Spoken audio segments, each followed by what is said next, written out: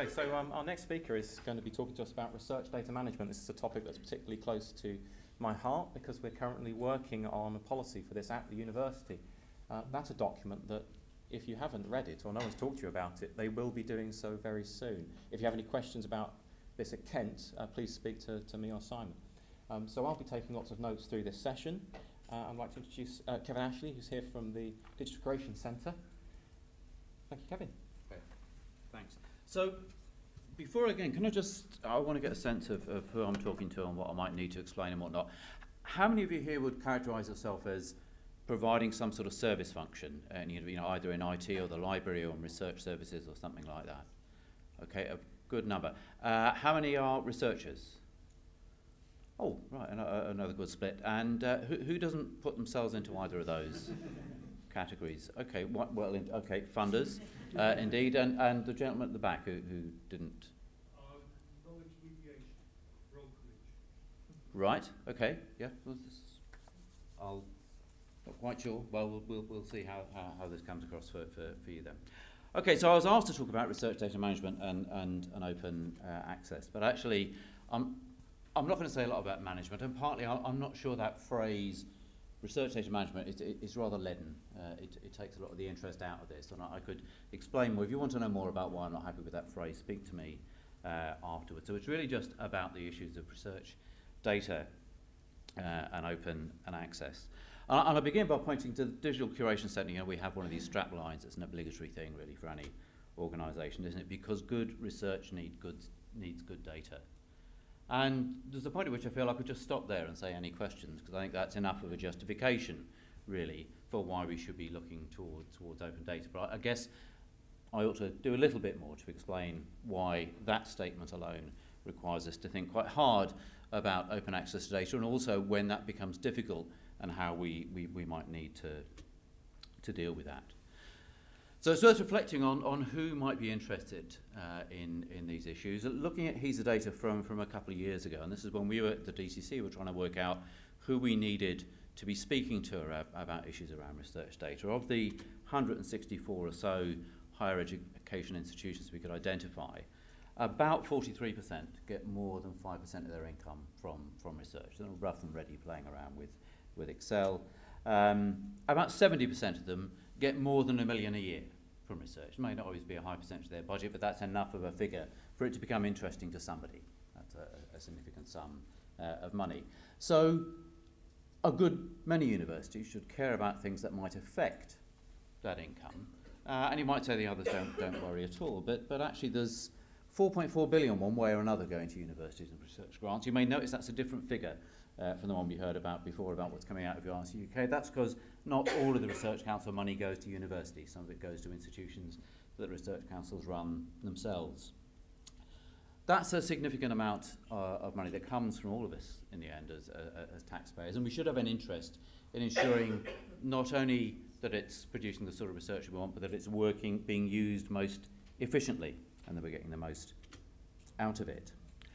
But those who are receiving that funding are beginning to get a bit nervous, as we've heard about. Those funders are beginning to they're making more and more demands on us all the time. It's not just about the open access to publications, which we heard a great deal about, but about data. So RC UK have issued these common principles on data policies a couple of years ago now, I think. And those common principles are being translated into particular statements by each of the research councils in ways that they feel reflects practice in the particular disciplines they're responsible for. And without going into the detail of what's there, these basic phrases that the research is a public good, that we want to see the data that comes out of research preserved, that it should be discoverable, that yes, sometimes we need to deal with issues of confidentiality and first use, but that recognition of the reuse of data is as important as recognition that we give when we cite somebody else's publication, and that we should think of data as being a scholarly output of equal value in many cases, and reiterating that issue about making the best use of public funding and recognising that often a research project will produce data that potentially is useful not just to that one piece of research, and if we can get more value out of it, we should aim to do that. those demands are translated in different ways. I mean, NERC in particular has particular requirements about what they call data management plans. They're not the only research council to do that. That puts obligations on researchers, on PIs, to make statements about what they're going to do with their data, what they expect to do with their data, at the time they submit a grant proposal. And a number of the research councils have gone in that direction, as have research funders outside the UK, in the US and elsewhere. Other research councils are putting the onus on institutions instead. EPSRC in particular has issued requirements for institutions to have a roadmap on how it's going to support researchers to basically do the right things about data. And it wants to see compliance and implementation of all that. That basically means services of one sort within the institution by 1st of May 2015. This is, that's got the attention of institutions in a way that those requirements on individual researchers have not done. And it's interesting that this is, in a sense, creating pressure from both directions, which is, some see as helpful and some just see as annoying, perhaps. But I personally go towards the helpful end of it. So these are, again, a summary of the sort of requirements that EPSRC has. They want to see data access statements at the institutional level, policies and processes around how data is being managed, a recognition that not all of it is going to be kept, for instance, but they want some clear idea about how you make decisions about what to retain and what to throw away. They want permanent identifiers for the data that we retain and securely preserving it for at least 10 years after its last use. That last one in particular has worried a lot of institutions. Some people have said, that means I might have to keep data for 100 years. You know, and that's a real worry. And my feeling is, well, actually, I think if you've got data that people are still using in a scholarly context 100 years after you created it, you should be breaking out the champagne. You know, that's scholarly impact of a sort that very few of us achieve. And the cost of doing that really will be trivial compared to the impact you're getting from it. But nonetheless, many researchers do feel concerned about this drive towards openness in data in general, and there are a variety of excuses, of some people has characterised them, or concerns. I think if one is going to be more generous to what are often, I think, real concerns on the part of researchers. And some people, for instance, a reference down there to a blog from the California Digital Library at Carly Strasser, has attempted to deal with many of the commonly expressed concerns and give responses to them, some of which are quite blunt, and some of which I think are somewhat more open. So a common question is, you know, if I make my data open, it's just going to create problems for me, because then I'll get all sorts of questions about it, and it will divert me from the research I'm doing now, because I have to keep dealing with questions about the research I did in the past. Well, that's one of the reasons why many disciplines have data centres, and the idea of those is to make data independently reusable without having to go back to the creators. And that is one way to avoid that problem of people asking you questions about it if you really don't want to deal with that. And that it's a valid concern, not want to have to do that. What I have less sympathy with, I used to run a data archive on behalf of the National Archives in the UK, which was archiving government data. We got this same second concern there. People will only misinterpret it. Well, that's a general concern in public records in general. You know, we don't want to release the cabinet minutes. People will only read them and read all sorts of things into them that we really didn't mean at the time. And unfortunately, I think, you know, it's one of those things in public life. We put books into libraries that people are reading and misinterpreting all the time, but we don't think that's a reason not to have libraries. And the same should be true of research in general. And actually, that openness, in some ways, I think, mitigates against the sort of willful misinterpretation that you might get from, say, climate change deniers. Having material in the open strengthens, I think, the more common view. I'm not going to, given time, I'm not going to go through all those excuses, but we'll recognise there are some, I think, that the institution can help with, the ones around permission, for instance. Real concern sometimes about, I'm actually not quite sure who owns this data. Very common in collaborative projects, ones that have been done in international context. And clearly, if you don't own something, you can't then give up the rights or grant the license, which is what making something open is about. It's actually the granting of a permissive license for which you need to own rights in the first place. And there is guidance available on that, and I'll touch on that a bit later. But the last one, again, a common thing, it's a bit of work to make this stuff open, and it's really not my priority. Well, as I've tried to indicate before, the funders are making it your priority, and if you don't deal with that, sooner or later, there are going to be implications for you as researchers and for your institution as well, in terms of its research income. But clearly although there's a presumption in favour of making material available, I don't think anyone is suggesting that means that all data that's a product of research should be open access in the same way that we might say about the journal articles themselves. There are all sorts of good reasons why particular data sets can't simply be made available to anyone to download. If any of us are part of a clinical trial, for instance, we wouldn't want data about ourselves that would identify us or could potentially identify us because it contains too many bits of information that are quite specific to us, even if our name isn't there. We wouldn't want that to be open to anyone. And indeed, many of the reasons for not making data open are to do with data protection. Other reasons we dealt with, for instance, with that government data I dealt with before, related to sites of special scientific interest. It contained often very, very precise information about the location of extremely rare plants and animals. And in some cases, revealing that would almost guarantee that the site would be destroyed. So there's a way they're revealing almost everything, whilst perhaps fiddling around somewhat with the information about location, so that you're not providing a precise location, but enough that somebody can do something interesting with that data, because much of the rest of it is of interest. But to say that the data itself should not be open is not the same as to say that its existence should not be public knowledge. And that's a key difference really we want to stress. There is no reason that we can think of why you shouldn't admit that a particular data set exists and say something about what's in it. That should be publicly discoverable in the same way that we have metadata records and repositories that tell us that a publication exists even if we don't have the text of it. And it's back to the idea that if we have that, the information about the data set, if it doesn't link to the data itself, can link to whatever process you have to go through to establish your right to use it. So the data from clinical trials, for instance, is usually made available to bona fide researchers who can demonstrate that they'll keep the information confidential and only use it in accordance with the ethical permissions that were gained at the time that data was acquired. But if you didn't know the data existed in the first place, you might end up repeating that same trial. Human suffering is involved in doing that, a risk to individuals. And simply knowing that somebody else has done the work and being able to have a conversation with them about, can we use this, what do we need to prove to use it, is what we want to be able to do, avoiding that replication.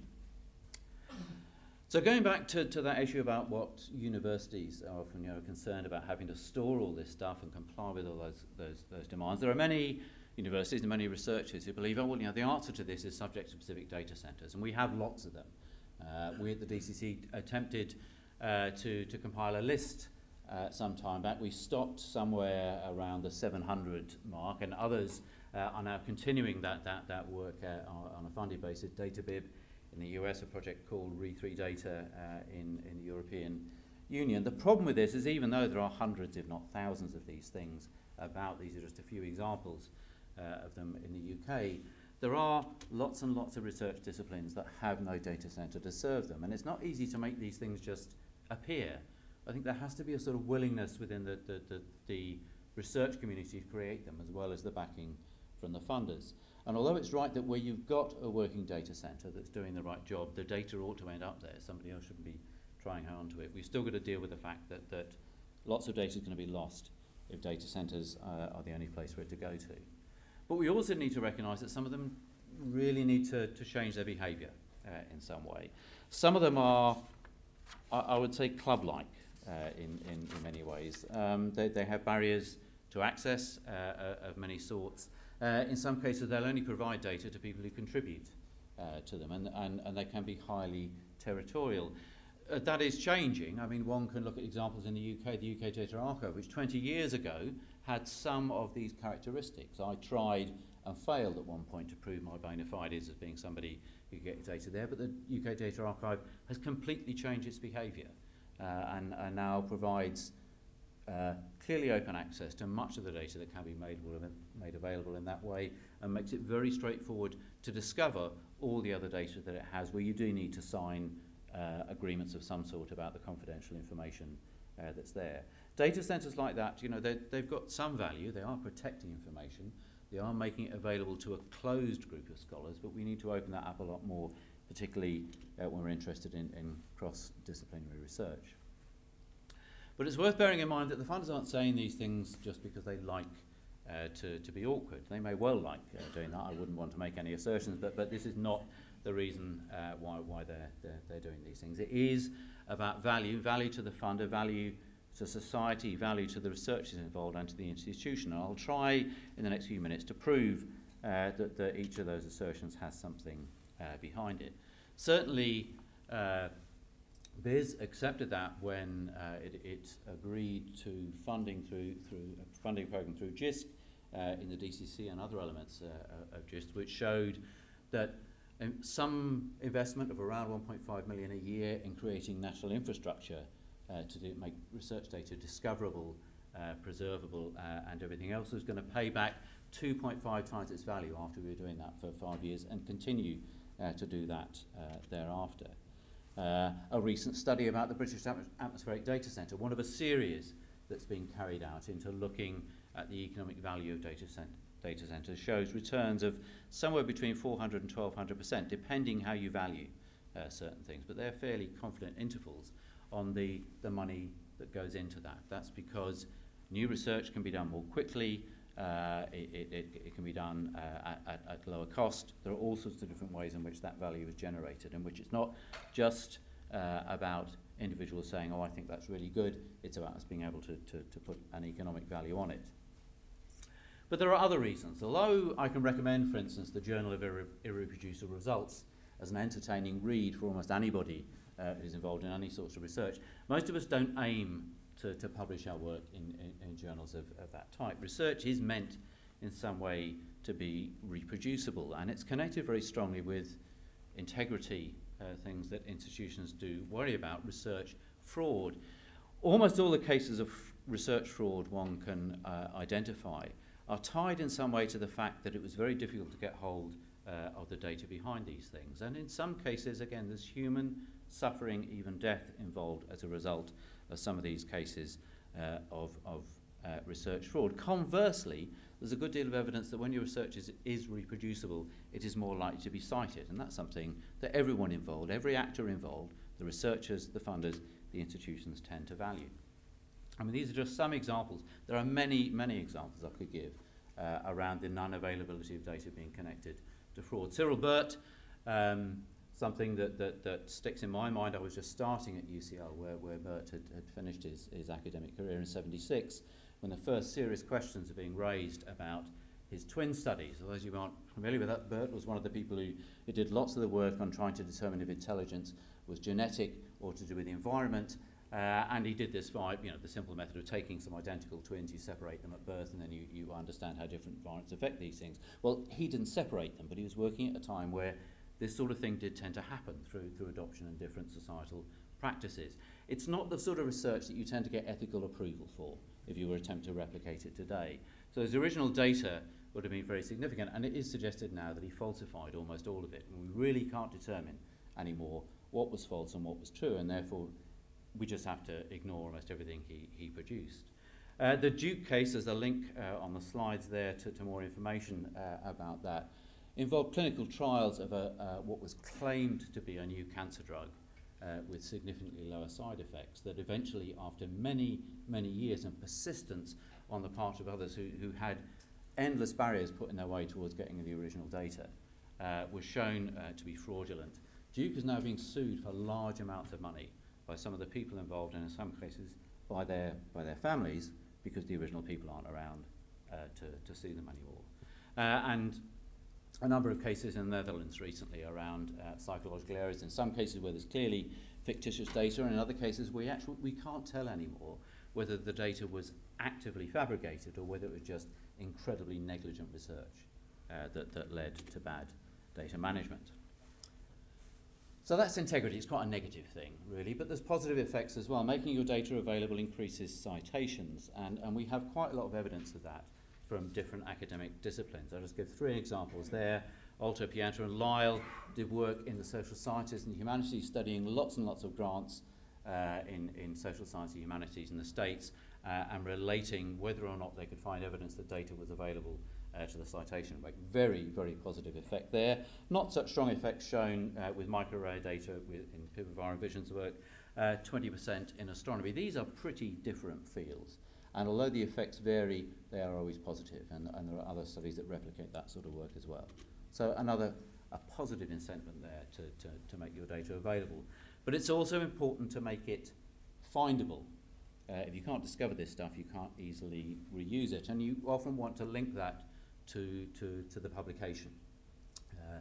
Institutional catalogues have a role in doing that.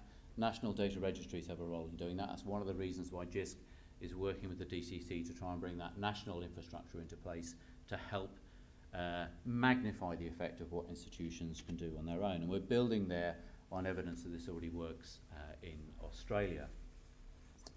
One of the things that I think we'll need to think hard about in the future is that it's one thing to say, well, I've discovered perhaps 2 different bits of data and I can bring them together and do something interesting with them that neither of those pieces of research could do in their own. And you can do that by quite manual processes. But there's lots of areas of research where we want to do this sort of thing. We want to bring hundreds or thousands of pieces of data together and integrate them, and to do this with as little human intervention as possible. And I don't think in many areas we really yet have the infrastructure or the tool sets to enable us to do this, but there's lots of evidence that we really get value out of stuff if we can make that possible. So I mentioned the Digital Curation Centre, which I'm from, can help. That's just an indication. We produce guidance that helps you through many of these things. One of those there, for instance, is about the issues of data licensing, how to use licenses to achieve particular effects that you want to achieve. It's not, it doesn't take a particular position on whether stuff should be open or not. It simply says, if this is the effect you want to achieve, this is how you use licensing to do it. And we also work in depth with individual institutions to help them establish policies and set up services, and even make the case for doing any of this. And again, anyone who wants to know more about this can speak to me afterwards. If you want to help yourself as well, there's lots of information available on others that is also freely reusable. Training materials from other institutions in the UK.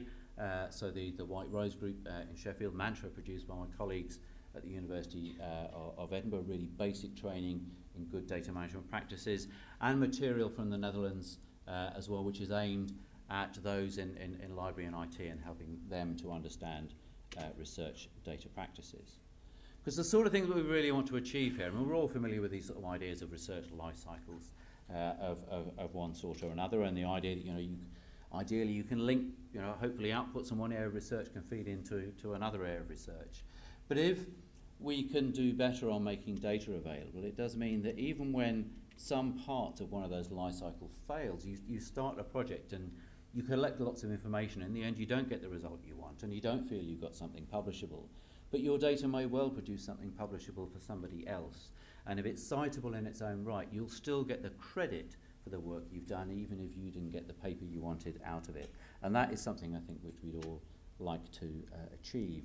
We'd like to see more stories like this, some of which, the first of which I heard reported at an event that Michael Job and colleagues ran a while about the value of data centres, bringing together a paleontologist, somebody who studies dinosaur bones, millions of years old, who managed to resolve a burning research question from him through data from archaeologists who are dealing with stuff that's only from the last 10,000 years or so. Basically managed to disprove something he'd spent ages trying to do experiments to recreate, and in the end a few minutes of work with other people's data saved that time. Or indeed the problem we had with the Icelandic volcano a while ago, when researchers who were using radar to study ice patterns in clouds realised that what they had been treating as noise in their data that they threw away was actually telling them where the dust was from this volcano, information that lots of people were desperate to have to work out where it was going to be safe to fly and where not to fly.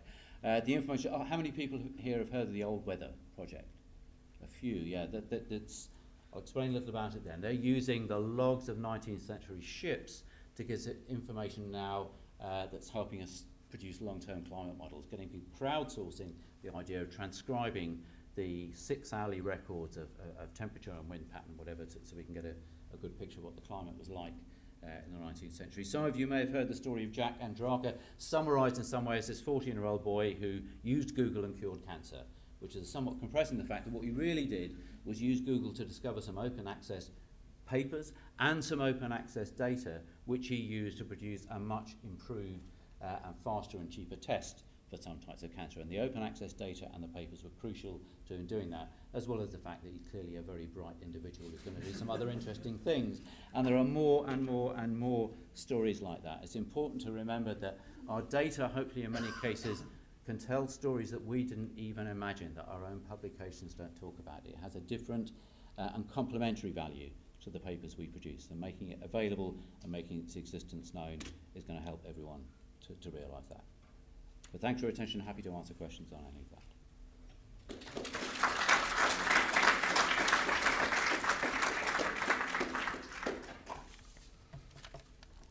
So, do we have any questions?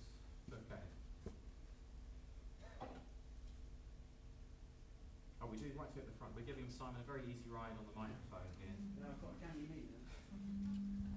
Glad to be of service. Again, it's a comment really rather than a question, and that's you talked quite a bit at the beginning about the research councils and what we're doing in this space. I thought colleagues might be interested to know that in the area specifically of data sharing, open data, there's quite a lot happening now. I like to characterise this by saying that we had so much fun on open access publishing that we thought we'd tackle open data next. Yeah. But seriously, the various points you've made are very, very pertinent to what we're doing, so thanks for that. It's very helpful. Well, I hope so. I mean, our aim, what we're funded by just to do is really to support people in both, not just in achieving the targets you're setting them, but in doing the right thing for institutions. I hope I showed there are lots of reasons to do all this, even if the research councils are making no demands of us at all. There are good reasons to do this, good reasons as researchers and as institutions. And your requirements, others think. I think there should be a lot less controversy about this than there has been with some elements of open access publishing. I don't think there's the same tensions, perhaps, as yet.